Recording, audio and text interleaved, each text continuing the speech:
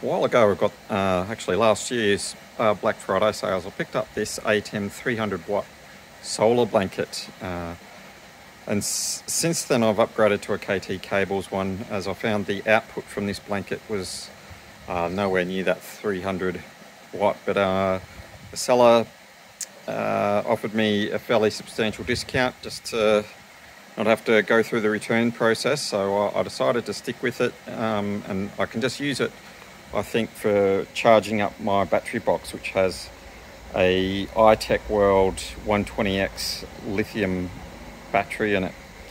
So during this year's Black Friday sales, I picked up an ATEM Power 20 amp MPPT charge controller, and really wanting to give it a test out, because it was regular price is only about $40 or $50 or something, which is quite cheap for an MPPT.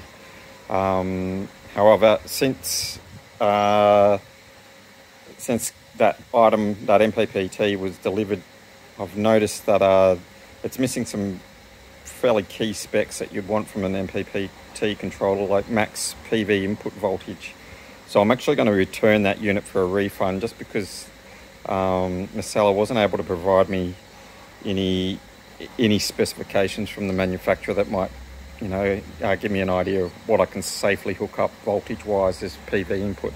But anyway, as a bit of a test today, I was just going to test the PWM controller that came with my ATEM solar blanket, and then let it run for a little while on I think there's about 20 amp hour out of this iTech 120X battery, so it should be able to pretty much absorb all the power being put out by this ATEM solar blanket today, even though it is a bit cloudy. So I'll let it run for a little while. We'll keep an eye on the meter here, just to see what the peak amperage is.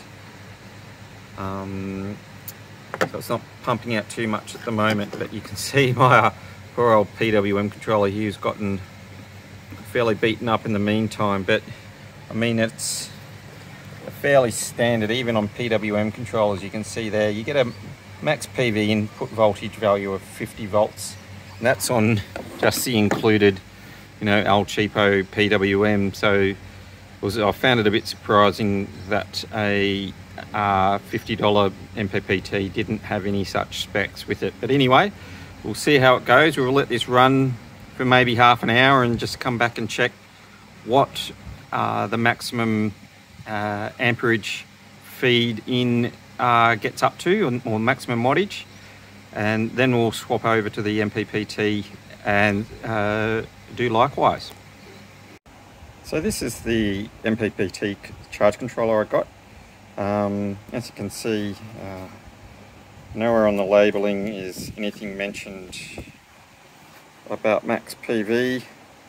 So I'm just going to quickly hook it up, and you'll also be able to see it's very similar in design to the King's MPPT unit, and yeah, just others I've seen on eBay. So I wasn't sure what I was expecting, but yeah, we'll see what it does.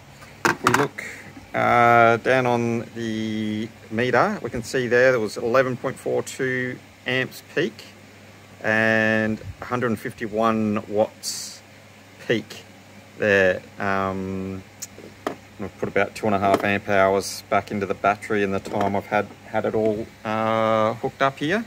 So what we'll do now is I'll disconnect that up, and just using the same cable, so I'll cable in the MPPT here and see what happens. So see the battery's been registered at 13.14 volts there, and the charger here has recognised it's not a fully charged battery anyway. So we'll plug in the solar now. Righto, charger's in. Solar is registered, and we are charging.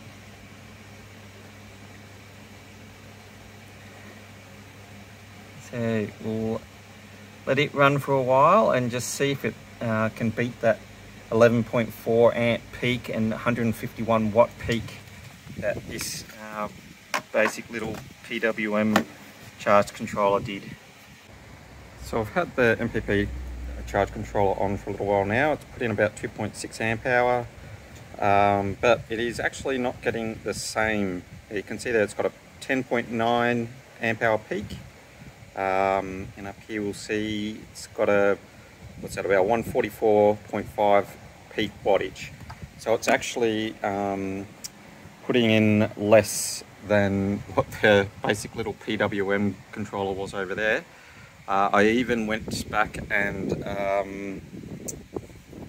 put a bit more load on the battery just to drain it out a bit, just so it was going to be absorbing as much as the blanket could put out, and retried the test, and it still has not, as we can see, has not reached the same levels, quite, not a great deal in it, as the basic PWM controller. So I would say, yeah, there's absolutely no reason to spend your money on one of these units. It's no benefit over your PWM that comes with your solar blanket.